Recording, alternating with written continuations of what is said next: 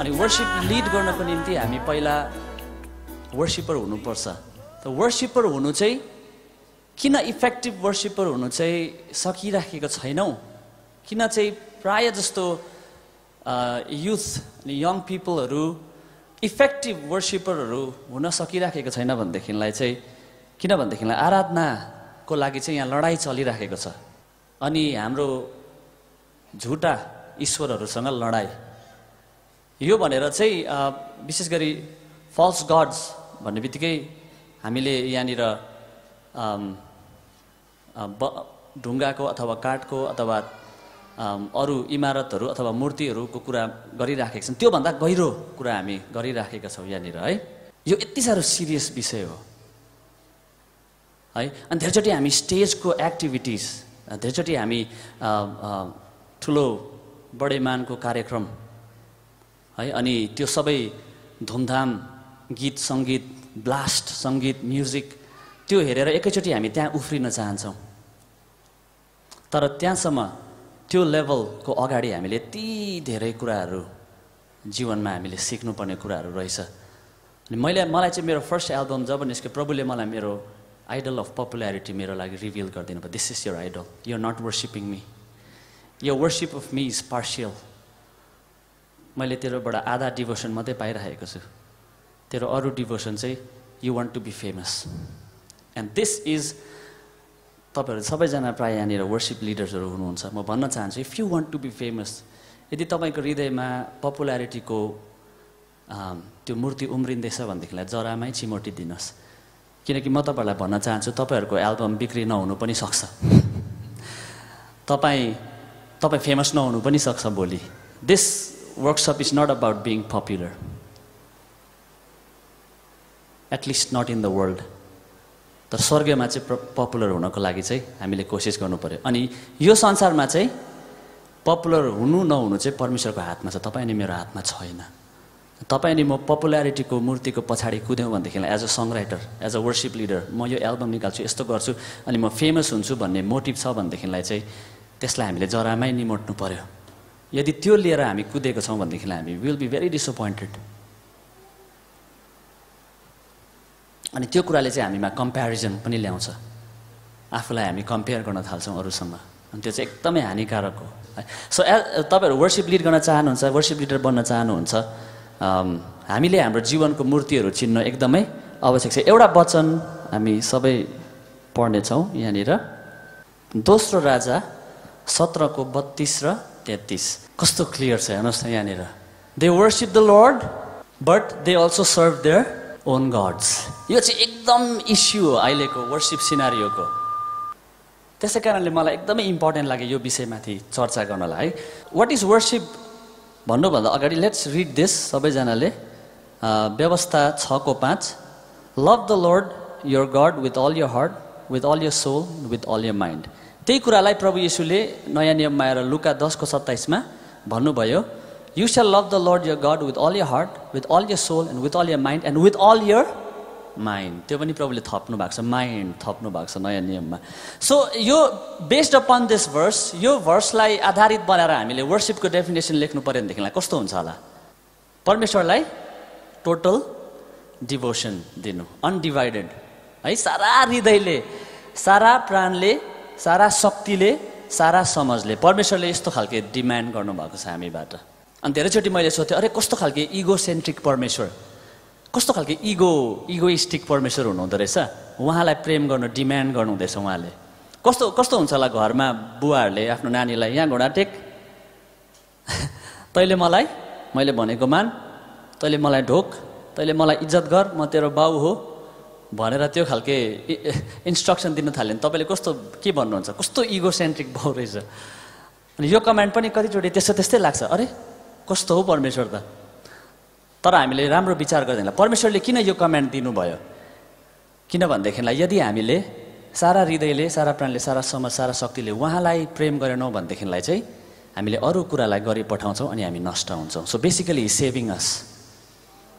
परमेश्वरले तपाईँ नै मलाई बचाउनु हुँदैछ because he loves us so यो कमान्ड चाहिँ इगो प्रभुको इगोबाट परमेश्वरले भन्नुभएको भन्दाखेरि पनि परमेश्वरले आउट अफ लभ भन्नुभएको किनकि हाम्रो हृदय चाहिँ यस्तो प्रकारले बनिएको छ परमेश्वरलाई प्रेम गरेन भने I will be hard as stone म कसैलाई प्रेम गर्दिनँ परमेश्वरलाई मैले विश्वास गरिनँ भने I will be hard as stone म कुनै कुरालाई पनि विश्वास नगर्ने मान्छे हुन्छु भनेर हामी सोच्छौँ तर वास्तवमा हामीले परमेश्वरलाई विश्वास गरेनौँ भनेदेखिलाई हामी यस्तो स्थितिमा हुन्छौँ कि हामीले जुनसुकै कुरालाई अब जीवनमा हाम्रो डिभोसन दिनु सक्ने स्थिति आयो इट्स अ डेन्जरस ग्राउन्ड अनि राम्रो डेफिनेसन टिम केलर तपाईँ कतिजनाले चिन्नुहुन्छ राम्रो अथर एन्ड पास्टर हुनुहुन्छ उहाँले भन्नुभएको कुरा worship is to ascribe ultimate value to some one or something in a way that it controls your entire being आराधना भनेको चाहिँ कुनै व्यक्ति अथवा वस्तुलाई यस्तो गहिरो तपाईँले जीवनमा महत्त्व दिनु कि त्यो कुराले तपाईँको जीवनको सम्पूर्ण क्षेत्रलाई नियन्त्रण गर्न थाल्दछ सारा हृदय सारा समझ सारा प्राण एस्क्राइब अल्टिमेट भ्याल्यु जबदेखि आदम र हवाको परमेश्वरसँग विच्छेद भयो सम्बन्ध अनि आदम र हावासँग हामी सबैजना पनि यस्तो स्थितिमा छौँ कि हाम्रो हृदयहरू चाहिँ डेस्परेट छ है to give devotion to something धेरैजनाले भन्छ होइन मान्छेको आत्मा त शान्त नदी हो शान्त तलाउ हो अनि त्यस कारणले आफूलाई डिस्कभर गर्नको लागि हामी शान्त भएर मेडिटेट गर्नुपर्छ शान्तसँग बस्नुपर्छ क्वाइट भनेर हामीलाई मोटिभेट गर्न चाहन्छ तर हामीले बाइबललाई राम्रो पढ्यो भनेदेखिलाई तपाईँ अनि मेरो आत्मा चाहिँ शान्त तलाउ होइन तर डेस्परेट रेजिङ सी वेभ्स हो के पाउँ र खाइहालौँ के पाउँ र अँगालिहालौँ के पाउँ र अँगालिहरू अनि म आफैलाई सेक्योर फिल गर्छु के पाउँ र अँगालिहालौँ अनि म आफैलाई भ्यालुएबल ठान्न थाल्छु के पाउँ र अँगालिहालौँ ताकि म आफैलाई महत्त्वपूर्ण ठान्न थाल्छु के पाउँ र अँगालिहालौँ ताकि मलाई मेरो जीवनको अर्थ लागोस् अनि त्यस कारणले हाम्रो हृदयहरू चाहिँ त्यो स्थितिमा हङ्ग्री भएको कारणले तपाईँ अनि म यस्तो स्थितिमा छौँ कि हामीले थाहा नभइकन खतरनाक चिजहरूलाई आराधना गर्न थाल्छ जीवनमा एउटा चित्र मैले ल्याएको थिएँ यो माछाको नाम चाहिँ द ब्ल्याक स्वलोवर भन्दो रहेछ है अनि यो चाहिँ प्रायः मरेको स्थितिमा मात्रै भेटाएको छ अरे अहिलेसम्म खोज्ने मान्छेहरूले यो स्पिसिस चाहिँ किन भनेदेखिलाई यो माछाको चाहिँ यस्तो खालको हङ्गर हुन्छ अरे कि उसले आफ्नो भोकको जोसमा आफूभन्दा ठुलो कुरो खाइपठाएको पनि थाहा हुँदैन अरे उसलाई बुझ्नुभयो यति साह्रो हङ्ग्री कि आफूभन्दा ठुलो कुरो खाएर भुँडी फुटेर मर्दो रहेछ द ब्ल्याक स्वलोवर अनि तपाईँ अनि मेरो हृदय चाहिँ यति साह्रो डेस्परेट छ अनि हामीलाई यति जीवनमा यति धेरै कुराहरू हाम्रो डिजायर्सहरूको एन्डिङ छैन अनि त्यहाँदेखिलाई हामीलाई मैले त्यो पनि पाउनु पर्यो त्यो पनि पाउनु पर्यो त्यो पनि पाउनु पर्यो अनि त्यसपछि मात्रै म अगाउँछु भनेर चाहिँ हामी अभिलाषाको पछाडि कुदिराखेका छौँ डेस्परेट प्रभुको आराधना पनि गरिरहेका छौँ तर हामी अरू मूर्तिहरू पनि बनाइराखेका छौँ हाम्रो जीवनमा है अनि यति धेरै हामीले पायौँ भनेदेखिलाई a persons heart is an idol factory which goes on manufacturing different idols in every stage of life मूर्तिहरूको कारखाना चाहिँ हाम्रो हृदय हो प्रियहरू किन भनेदेखिलाई we are so desperately hungry कि अब हेर्नुहोस् है फेरि पनि म भन्दैछु वी आर सो डेस्परेट हाम्रो हृदयहरू यति साह्रो डेस्परेटली हङ्ग्री छ कि आफैलाई महत्त्वपूर्ण पाउनको लागि आफैलाई सुरक्षित पाउनको लागि अनि आफ्नो जीवनको अर्थ भेटाउनको लागि हामीले कुनै न कुनै कुरालाई अँगाल्नै पर्छ जीवनमा कुनै न कुनै कुरालाई तपाईँ अनि मैले मुक्तिदाता भनेर हेर्नै पर्छ कुनै न कुनै कुरालाई तपाईँ अनि मेरो जीवन तपाईँ अनि मैले हाम्रो जीवनमा यस्तो प्रकारले हेर्नुपर्छ कि ओ यो कुरा पाएँ भनेदेखिलाई चाहिँ बल्ल म आफैलाई महत्त्वपूर्ण ठान्थेँ कुनै न कुनै अनि कसै न कसै कुरामा हामीले हाम्रो जीवनलाई अडाएर राखेका हुन्छौँ प्रियहरू worship is such a deep matter है अनि तपाईँको आराधनाको लागि चाहिँ लडाइँ भइरहेको छ संसारभरि यति साह्रो हङ्ग्री छ हाम्रो हृदय कि हाम्रो डिजायर्सहरू चाहिँ सबै हामीले पायौँ भनेदेखिलाई चाहिँ actually the same things will kill अस अब एक दुईवटा आइडल्सहरूलाई हेरौँ है कमन कुराहरू अनि मैले यहाँनिर लेखेको छु material comforts financial security sensual pleasures romantic love अनि सङ्गीतकारहरूको आफ्नै मूर्तिहरू हुन्छ है खास खतरनाक नदेखिने मूर्तिहरू त खास खतरनाक मूर्तिहरू त देखिँदैन पनि जस्तै रेप्युटेसन हैन पावर, कन्ट्रोल गर्नुपर्ने, सबै कुरा आफ्नो कन्ट्रोलमा हुनुपर्ने, अनि आफ्नो रेप्युटेसन, आफ्नो नामको लागि जिउने स्थितिहरू। माथिले करियर पनि रहेछ, फ्यामिली पनि रहेछ। अब फ्यामिली नराम्रो कुरो हो होइन, करियर नराम्रो कुरो हो होइन, मनी पनि नराम्रो कुरो होइन खास होइन, कल्चर नराम्रो कुरो होइन। तर सबै राम्रो कुराहरूलाई नै जब हामी हाम्रो जीवनमा लिएर अल्टिमेट कुरा बनाउँछौँ, राम्रो कुराहरूलाई नै जब हामी हाम्रो जीवनमा लिएर सम्पूर्ण अल्टिमेट कुरा बनाउँछौँ, त्यो नै हाम्रो मूर्ति हुन्छ प्रियहरू। सो म तपाईँलाई प्रश्न गर्न चाहन्छु अहिले यो समयमा, तपाईँको जीवनलाई कुन कुराले हाँकेको छ? What is driving your life? तपाईँ बिहान उठ्नुहुन्छ, दिनभरि जिउनुहुन्छ, बेलुका सुत्नुहुन्छ, भोलि बिहान फेरि उठ्नुहुन्छ, तपाईँको जीवनको इन्जिन चाहिँ केले चलाइराखेको छ? What excites you about life? अथवा अर्को प्रश्न, तपाईँको जीवनमा कुन कुरा यस्तो कुरा छ अहिले यो समयमा, कुन कुरा अथवा कुन चिज, कुन व्यक्ति यस्तो कुरा छ तपाईँको जीवनमा जुन कुरालाई तपाईँले गुमाइपठाउनु भयो भनेदेखिलाई योर लाइफ विल कोल्याप्स। त्यो नै तपाईँको मूर्ति हो। That is your idol. यर्मिया 2 अध्यायलाई हामीले खोल्यौँ भनेदेखिलाई 2 पदमा के भन्नुभएको छ? म तेरो दुलहीको जस्तो भक्तिलाई सम्झिन्छु। अनि मैले त्यसलाई समराइज गर्न कोसिस गरेको छु 3वटा बुँदामा। I love you, you use to love me to, like a newly वेडेड bride. परमेश्वरले भन्नुभएको हृदयको कुराहरू। दोस्रो, तर तिमीले अब मलाई त्यागेको छौ अनि तिमीले अरू पतिहरू खोजेको छौ। परमेश्वरले यस्तो इन्टिमेट शब्दहरू चलाउनु भएको छ। मेरो स्वास्नी इजरायल, त्यो रिलेसनसिपलाई यस्तो इन्टिमेट शब्दहरूले प्रभुले डिस्क्राइब गर्नुभएको छ। 2 पददेखि पढ्दै जानु भयो भनेदेखिलाई इट्स फिल्ड विथ कम्प्लेन्ट्स। परमेश्वरको कम्प्लेनले भरिएको छ अनि परमेश्वरको मन दुखेको स्थिति हामी त्यहाँनिर पाउँछौँ। परमेश्वरले भन्नुभएको छ, तिमीले त मलाई नयाँ बिहा गरेको दुलहीले जस्तै मलाई माया गर्थ्यौ, मेरो पछाडि पछाडि हिँड्थ्यौ हे इजरायल। तर थाहा छैन तिमीहरूको पुर्खाले ममा के दोष भेटायो, के कमी भेटायो, ऊ त अरू लोग्नेहरूको पछाडि दौडिन थाल्यो। त्यसरी डिस्क्राइब गर्नुभएको छ आइडोलेट्रीलाई। तपाईँ अनि मेरो जीवनको मिनिङ, सिक्युरिटी, भ्याल्यु, 3टै कुरा कोबाट आउँछ अथवा कोबाट आउनुपर्ने हो? परमेश्वरबाट। तर जब पनि तपाईँले थाहा नभइकन अथवा थाहा भएर परमेश्वरको सट्टा कुनै कुरालाई हेरेर भन्नुहुन्छ, पैसालाई हेरेर तपाईँले भन्नुहुन्छ यति पैसा पायो भने त म महत्त्वपूर्ण मान्छे हुन्थेँ समाजमा, मेरो जीवनको अर्थ पनि हुन्थ्यो अनि मेरो सेक्युरिटी पनि हुन्थ्यो लाइफमा। त तपाईँले परमेश्वरको सट्टामा जुनै कुरालाई पनि तपाईँले हेरेर भन्नुहुन्छ, from you comes my meaning, from you comes my value, from you comes my security. जब तपाईँले भन्नुहुन्छ you are into idol worship and that's a dangerous place to be. किनभनेदेखिलाई मूर्तिहरूले चाहिँ हाम्रो ज्यान लिन्छ, हाम्रो आत्मालाई नष्ट गर्दछ। फर इक्जाम्पल एउटा उदाहरण दिन चाहन्छु। च्यारियट्स अफ फायर भन्ने एउटा मुभी छ अनि त्यसमा हेरोल्ड एब्राहम्स भन्ने क्यारेक्टर, अनि त्यो चाहिँ एरिक लिडल भन्ने एकजना व्यक्तिमाथि बनाइएको मुभी हो, वास्तवमा रियल स्टोरी मुभी हो। उसको रेस सुरु हुन आँटेको छ, ऊ एउटा एथलेट हो, उसको रेस सुरु हुन आँटेको छ अनि उसले यसरी भन्दछ, I will raise my eyes and look down that corridor 4 feet wide with 10 lonely seconds to justify my whole existence. But will I?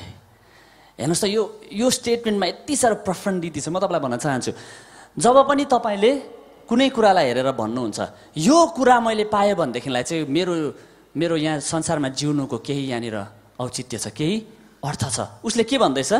10 second मात्रै छ मैले मेरो जीवन, म किन यो संसारमा छु भन्ने कुरालाई प्रुभ गर्न अथवा मैले मेरो एक्जिस्टेन्सलाई जस्टिफाई गर्नको लागि उसको हातमा कति सेकेन्ड छ अरे? 10 सेकेन्ड। अनि यो प्याटर्नमा चाहिँ आज सारा संसार जिउँदछ प्रियहरू। ठिक यही प्याटर्नमा जिउँदछ किनभने हाम्रो समाजहरू नै त्यसरी बनिएका छन्, दिमाग सोच्ने तरिकाहरू त्यसरी बनिएको छ। मैले जीवनमा केही गरेर आफूलाई म केही हुँ भन्ने प्रमाण दिनै पर्छ अनि मात्रै म सुरक्षित अनि महत्त्वपूर्ण व्यक्ति हुन्छु। यो प्रेसरमा चाहिँ सारा संसार जिराखेको छ अनि यो कुरालाई चाहिँ उनीहरूले लुक्ने ठाउँ बनाइराखेको छ। मिनिस्ट्रीमा पनि छ यो प्रब्लम। मानिसहरूले यो सेवाकाई मैले गरेँ भनेदेखिलाई चाहिँ अनि त्यो सेवाकाई सफल भयो भनेदेखिलाई चाहिँ I will feel valuable. This is happening. अनि मिनिस्ट्रीलाई, परमेश्वरलाई होइन तर मिनिस्ट्रीलाई चाहिँ लुक्ने ठाउँ बनाइराखेको छ धेरैजनाले।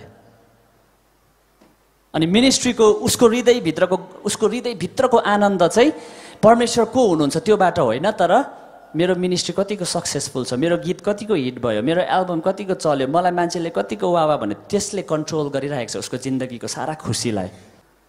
किनभनेदेखिलाई परमेश्वरलाई आराधना गर्दा गर्दै पनि उसले राम्रै कुरा होस् तर त्यो कुरालाई उसले अल्टिमेट ठाउँ दिएको छ जीवनमा। यो कुराबाट चाहिँ मेरो जीवनको भ्याल्यु मैले पाउँछु, अर्थ पाउँछु, अनि म सिक्योर हुन्छु। If I become famous I will be secure. त तपाईँलाई आराधना अगुवा बनाउनुभन्दा अगाडि परमेश्वरले तपाईँलाई सबै कुराबाट स्ट्रिप गर्न चाहनुहुन्छ। यस्तो ठाउँमा प्रभुले तपाईँलाई ल्याउन चाहनुहुन्छ जहाँनिर चाहिँ तपाईँले जब येशू भन्नुहुन्छ अनि संसारका सबै अरू कुराहरू चाहिँ ब्याकग्राउन्डमा जान्छ अनि येशू चाहिँ तपाईँको लागि मूल लाइट अनि सुन्दर कुरा भएर आउँदछ। त्यहाँनिर चाहिँ प्रभुले तपाईँलाई ल्याउन चाहन्छ। Begin from there. हिजोअस्ति मैले इन्टरनेटमा जापानमा भएको एउटा घटना हेर्दै थिएँ। एकजना बहिनीले चाहिँ अरू सबै साथीहरूले वेब क्याममा लाइभ हेर्दा हेर्दै आफ्नो कोठामा आगो लगाएर सुसाइड गरेछ। अनि कारण चाहिँ के हो भनेदेखिलाई उसको बर्थडे पार्टीमा बोयफ्रेन्ड आएन रहेछ। के भयो भन्नुहोस् त, उसले प्रेम गर्दा गर्दै आफ्नो बोयफ्रेन्डलाई परमेश्वर बनाइ पठायो। हामी हाँस्छौँ तर भइरहेको कुरा हो किन भन्नुहोस् त। तपाईँले भन्नुहुँदै होला अब सुसाइड त गरिहाल्दिनँ नि, यो कहाँ हो भन्नुहुँदै होला, तर म तपाईँलाई भन्छु तपाईँहरू miserable life जिउनुहुन्छ, very powerless इफेक्टलेस life तपाईँहरू जिउनुहुन्छ। कहाँ वर्सिप लिड गर्नुपर्ने, अरूलाई आनन्द परमेश्वरको आनन्दमा लानुपर्ने, कहाँ आफ्नो अनुहार चाहिँ बुझ्नुहुन्छ नियास्रो भइरहेको छ। किनकि गर्लफ्रेन्डले मेसेज गरेको छैन, बोयफ्रेन्डले मेसेज गरेको छैन। सो क्विकली हाम्रो जीवनमा हामी कुनै व्यक्ति अथवा वस्तुलाई हाम्रो परमेश्वर बनाइ पठाउँछौँ, हामीलाई थाहा पनि हुँदैन। अनि मैले अघि भने नि तपाईँलाई प्रभुलाई आराधना गर्दैछु जस्तो लाग्छ तर मनभित्र चाहिँ अर्कै कुरा हुन्छ। अनि यर्मिया 2:13 परमेश्वरले यसरी भन्नुहुन्छ, my people have committed to since, they have फर्सेकन me the spring of living water and have dug their own सिस्टर्न्स, broken सिस्टर्न्स that cannot hold water. Same complain. मेरो मानिस परमेश्वरको मुद्दा, इजरायलीहरूप्रति परमेश्वरको दुईवटा मुद्दा छ। एउटा चाहिँ मेरो मानिसहरूले मलाई त्यागेको छ जिउँदो पानीको मुहानलाई, अनि दुःख गरेर आफ्नै निम्ति कुवा खन्नु थालेको छ। जब पनि हामीले परमेश्वरको सट्टा कुनै पनि कुरालाई, मिनिस्ट्रीलाई हेरेर, जब पनि परमेश्वरको सट्टा मैले मेरो गीतहरूलाई हेरेर जब पनि मैले भन्छु ओ my songs you make me feel so important, जब पनि मैले मेरो गीतहरूलाई हेरेर भन्छौ ओ माई मेरो गीतहरू तिमीले त मलाई कति महत्त्वपूर्ण मान्छे बनायौ, मलाई सफल मान्छे बनायौ, अनि म तिम्रो कारणले सेक्योर छु, जब पनि म भन्छु द्याट इज डिप इन्टु आइडोलट्री। परमेश्वरको मन दुख्छ। यर्मिया 2:32 त्यहाँनिर लेखिएको छ, के कुमारीले आफ्नो रत्नहरू दुलहीले आफ्नो विवाहको स्वागतहरू बिर्सन सक्छ र मेरो प्रजाले त मलाई नाग्नै नसकिने दिनदेखि नै बिर्सिसक्यो। यहाँनिर अचम्मको कुरो छ, परमेश्वरले आफूलाई केसँग तुलना गर्नुहुन्छ? बेहुलीले लाउने गहनाहरूसँग तुलना गर्नुहुन्छ। God is comparing himself to the ornaments that a bride wears. के गर्नु चाहनुहुँदैछ परमेश्वरले यहाँ? एउटा बेहुलीले लाउने गहनाहरूको के रोल हुन्छ? सुन्दर, संसारको सबैभन्दा सुन्दर स्त्री त्यस दिनको लागि। तर त्यो गहनाहरू लाउँदा जब वेडिङ गाउन अनि ड्रेस अनि त्यो सबै अर्नामेन्ट्सहरू लाइन्छ उसलाई दिज आर ब्युटिफुल पर्फेक्ट। परमेश्वरले आफूलाई गहनासँग तुलना गर्नुभएको छ। अनि परमेश्वरले चाहिँ के भन्नुहुँदैछ भनेदेखिलाई तेरो जीवनको सेक्युरिटी, तेरो जीवनको भ्याल्यु, तेरो जीवनको ब्युटी चाहिँ it can only come from me, जुन चाहिँ तिमीले त्यागेको छौ। तपाईँले एफिसी 5:5 हेर्नु भनेदेखिलाई प्रभु यीशु ख्रीष्ट यो संसारमा तपाईँ अनि मेरो पाप क्षमा गर्नु मात्रै आउनु भएन, तर हामीलाई के पनि बनाउनु आउनुभयो? सुन्दर चौरी नपरेको दुलही। आमेन। जब पनि हामीले प्रभु येशू ख्रीष्टलाई दिनुपर्ने अनडिभाइडेड अटेन्सनलाई लगेर हामी अरू कुरामा हेर्न थाल्छ भनेदेखिलाई चाहिँ हामी नग्न रहन्छौँ। इट विल नेभर वर्क है। मैले यो लेखेँ, true worship is to come to a point in your life where you are fully and completely satisfied in Christ and all you ever desire now is to magnify his glory and know him more. आराधनाको सार चाहिँ यो हो। आराधनाको सार चाहिँ के हो भनेदेखिलाई तपाईँको जीवनको यस्तो मोडमा आइपुग्नु हो जहाँनिर चाहिँ तपाईँको सबै सन्तुष्टि, सेटिस्फ्याक्सन चाहिँ कसमा छ?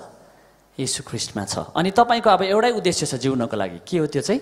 उहाँलाई अझै चिन्न, उहाँको सुन्दरतालाई प्रतिबिम्बित पार्न संसारमा। त्यो ठाउँमा त्यो कुराले जबसम्म तपाईँको हृदयलाई बुरुक बुरुक उफार्दैन, यो कुराले, यो विचारले, तपाईँ इफेक्टिभ वर्शिप लिडर हुन सक्नुहुन्न। You can be famous, you can come out with many songs, you can have a successful band, तर तपाईँले प्रभुको हृदयलाई चाहिँ, प्रभुको सुन्दरतालाई चाहिँ इफेक्टिभली प्रतिबिम्बित पार्न सक्नुहुन्न।